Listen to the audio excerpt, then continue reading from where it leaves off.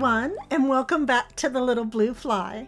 If this is your first time visiting, welcome, and I invite you to subscribe to my channel. It's as simple as tapping that subscribe button, making sure to select all after you have tapped the notification bell. So today, Sister has a wonderful spring adventure for us all.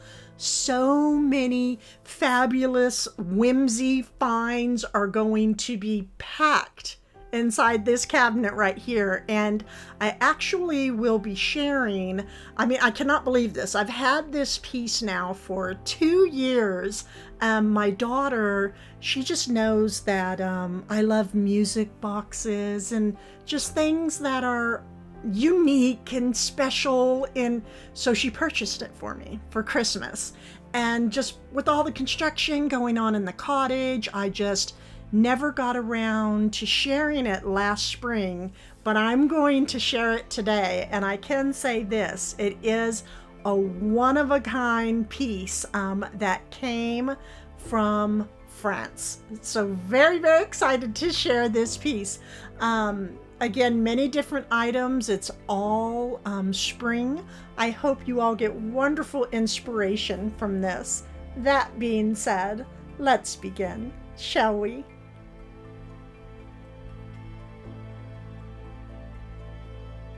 So I just kept the picture, the fairy tale up at top, and then my recent antique vintage find of the bunnies down below.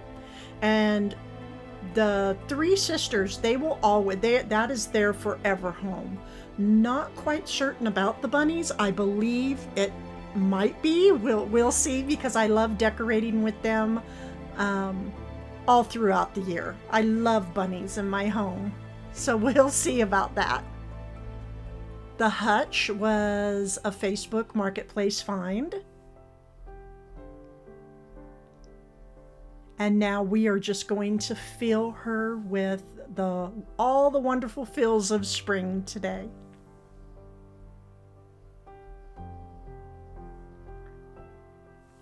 We're going to begin up on the top shelf, and I'm going to start with the the one-of-a-kind piece. This is a wooden stand. It has 3 stairs. And as you can see, there is like a slot up on top, I'm just gonna call it. And on the back, you wind it up. It's a music box. And then off to the side, there's the little button. You pull it and it plays It's a Small World. I wish I could actually play it for you.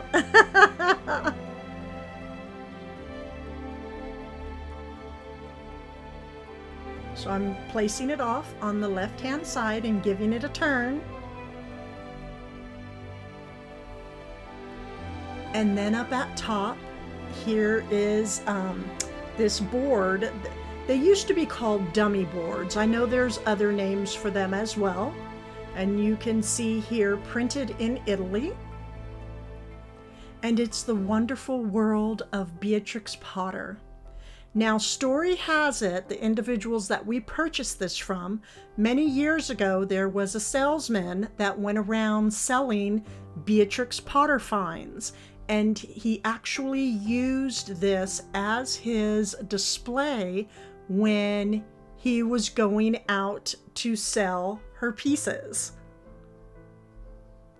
So if any of you have any more information on this, I would absolutely love to have it. But this is what we received from the seller.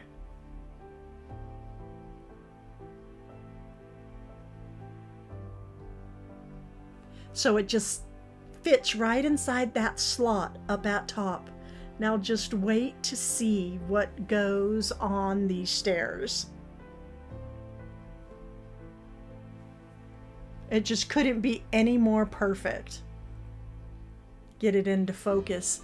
Silver bells. I decided not to, so this is Mr. Jeremy Fisher.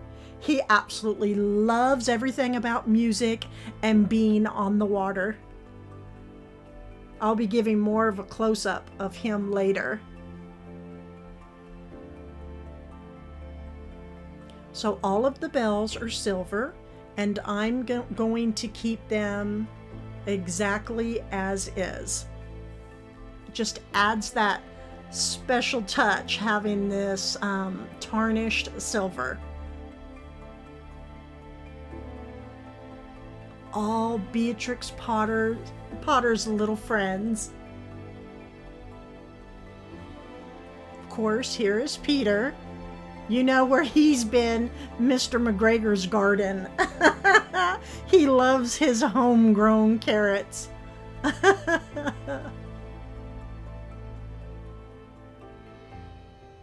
So many. We will be, I'm sure, talking about many of them as time moves along.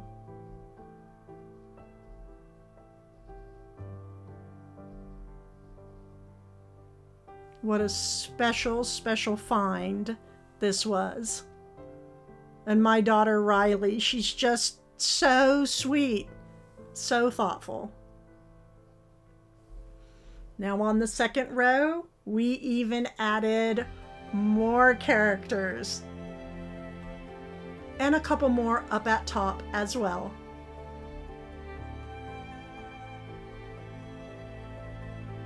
That was a new one I added in as well. So if you notice, all of them are sitting on top of books. We have actually a threaded spool on top of books, where my mind goes looking at all of these wonderful pieces.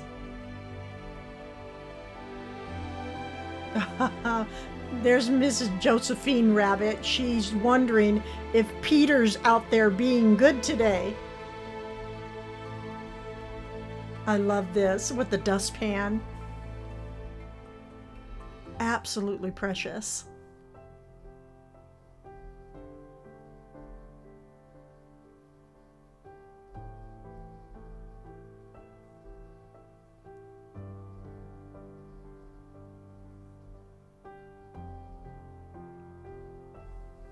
And then we're going to come back with the third row.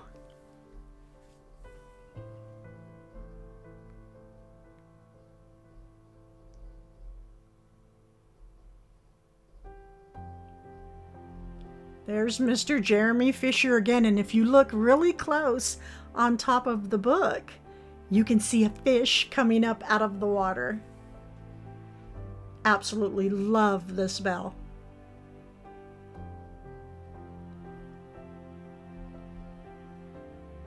And there's another bell of Peter, still eating Mr. McGregor's carrots.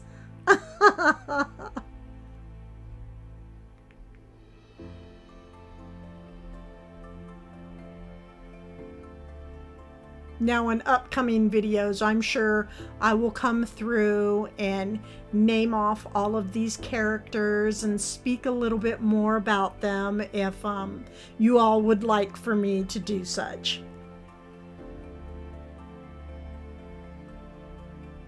Right now, I just really wanted to focus on giving all of you a really good visual and a little bit of history behind this piece. So again, it winds up, it's a music box, and it plays It's a Small World, and it's truly magical.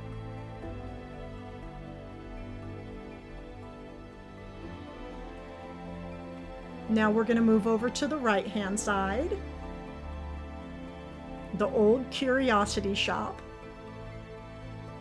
This was a Facebook Marketplace find, and it's just a decorative book that most of the time I'll probably use it as a riser.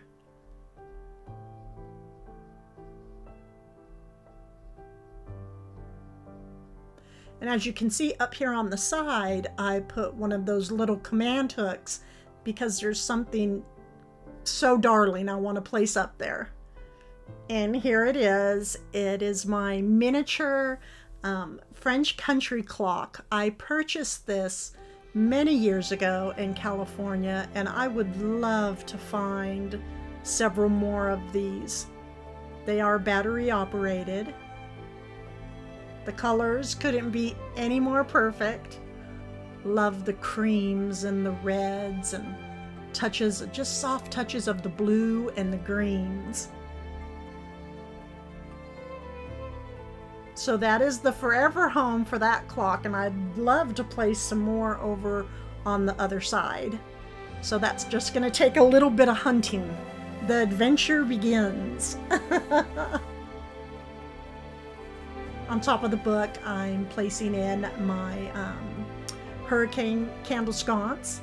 This was a thrifted find recently with a battery operated candle, because I can't put a real candle in because we're in a hutch.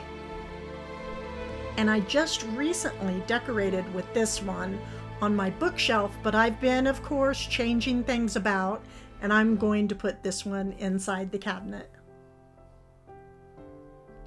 With a small little basket as well, and I have some little sweeties that are gonna go in there soon. Now, before we go down to that second shelf, I was gonna go down and I thought, wait a minute, something's missing up here. What do you guys think it is? Greenery, of course, we need some greenery. And these right here are pretty close to looking real. They're a very nice faux variegated floral. And these were purchased at Merrifield Garden. So I placed some behind the storefront. Since there was a couple trees, I thought let's bring some life to it, and some behind the hurricane. And what a difference adding that green made up on the top shelf. Now we can go to the second. This picture right here is absolutely everything. Crushing on this piece 100%. It was a Facebook Marketplace find. It was a bit of an investment. I did pay over $200 for this piece, but that's okay, because sometimes you just have those investment pieces that will stay with you for a lifetime. Facebook Marketplace find.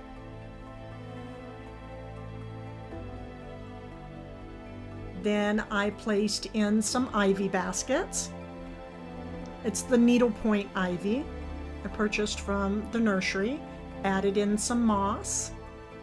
The perfect touch. So I have faux up at top, and now I'm bringing in the naturals on the second shelf.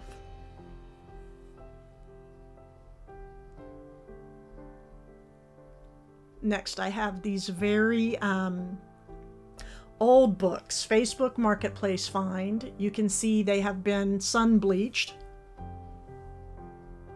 Very old. They have that, excuse me, my favorite scent, the hint of dust inside the pages of these books. They are Charles Dickens.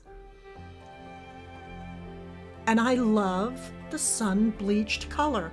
Not everything has to be perfect.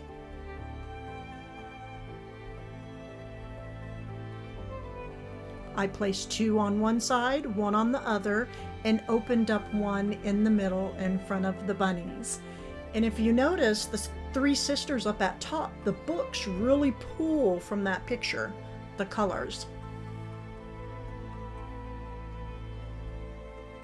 Now we're gonna have a little bit of fun with these fellas. These are going to be my bookshelf mice. They were purchased from Amazon, and they will be in my Amazon storefront. I'm going to take out the bulbs. Actually, the bulbs that come with it are just way too bright. So we had to go out and purchase some that had more of like an amber color to them. I'm placing tissue in here because the gold is just a bit too much for me, so I'm going to warm it up a little bit, all three of them. And as you can see, they're all a different style. They all are posing in a different way. And them holding the little light bulbs, it's well, it's whimsy as it is, the fact that they're little lamps, right? But then the shape of the light bulb couldn't be more perfect. I'm going to use antique gold paint by Folk Art, and I'm just going to put on one simple coat. That's it, because I really want to calm down this bright gold here. Now, many of you might like it. This is total personal preference here.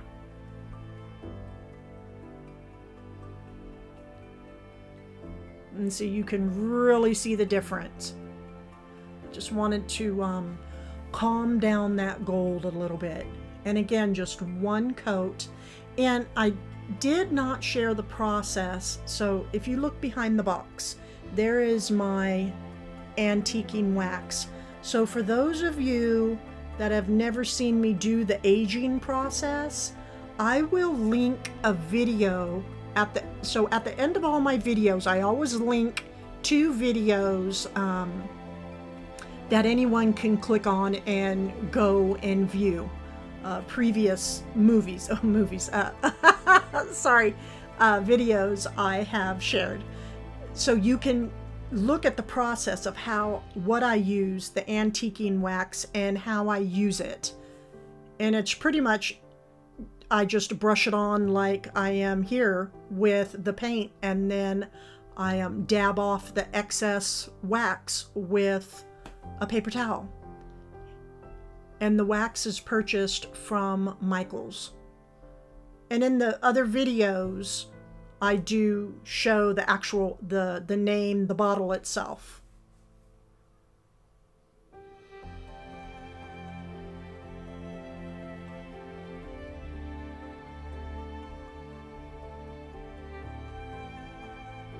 So here is one finished, and it actually, the wax has been placed on it. The other one I'm going to share does not have the wax on it yet, but we'll get there.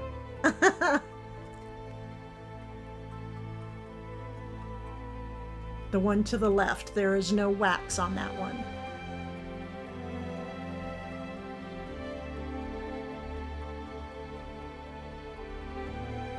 They thought that they would come onto this shelf and bring just a little bit more light down here for the bunnies and the plants.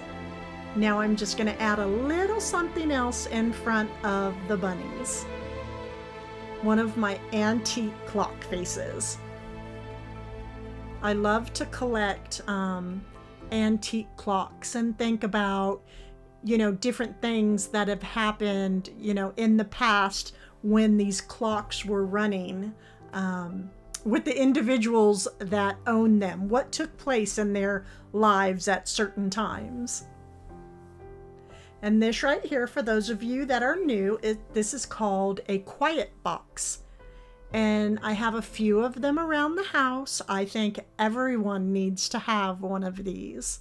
And what a quiet box is, it's just different things inside that when you can have quiet time, alone time, just your time, different things you like to do, like a little word find or little treasures your children have given you. This one came from Sweet London Girl.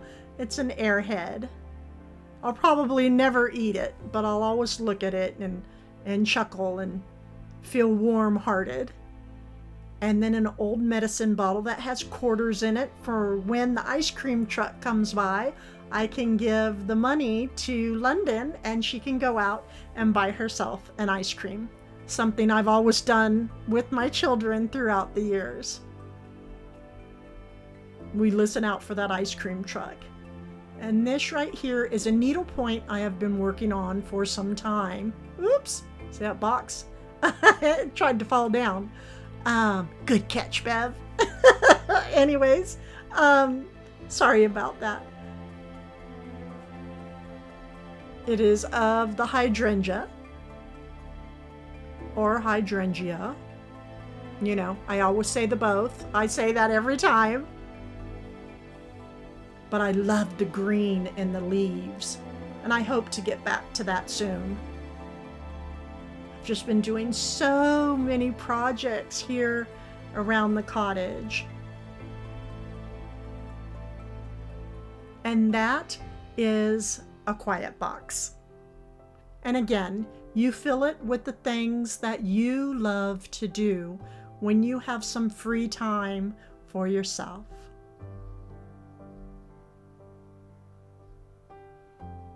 And over here, I just placed a book and placed a terracotta pot inside of a terracotta pot. The outside pot, the larger one, came from Merrifield Garden, and I added in some moss.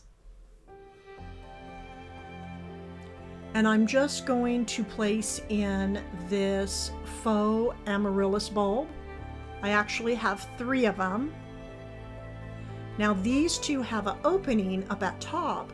You can put candles in here or other flowers, but I'm just going to keep them as is. And the root system looks so real.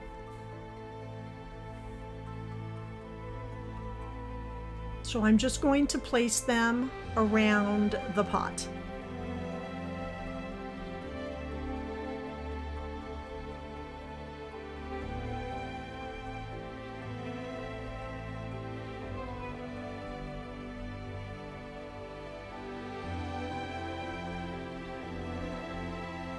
I couldn't be more pleased with this Whimsy adventurous springtime cabinet.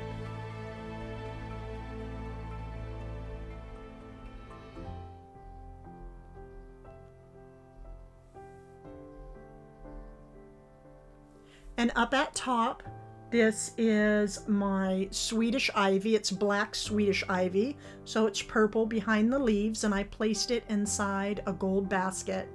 And I have a wicker basket to the left from Pottery Barn. And just a look with the doors closed.